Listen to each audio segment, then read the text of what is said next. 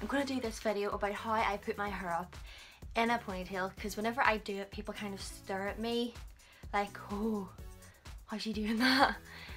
So I thought it'd be something maybe that would be a good thing to do. It's not a perfect ponytail, but it's my ponytail. First of all, I brush my hair kind of back this way so that it's easier for me to grab it in the first place.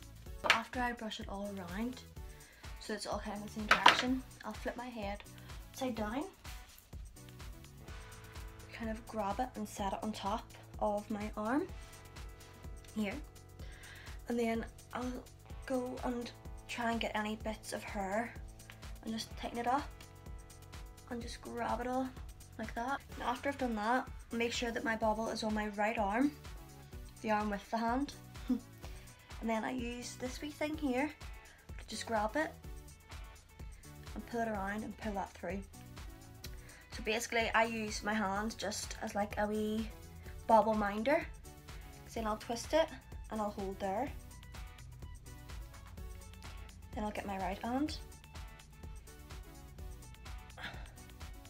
And once it's in my right hand, I grab my hair and use my left hand to pull the bobble through. And I'll bring it back round again.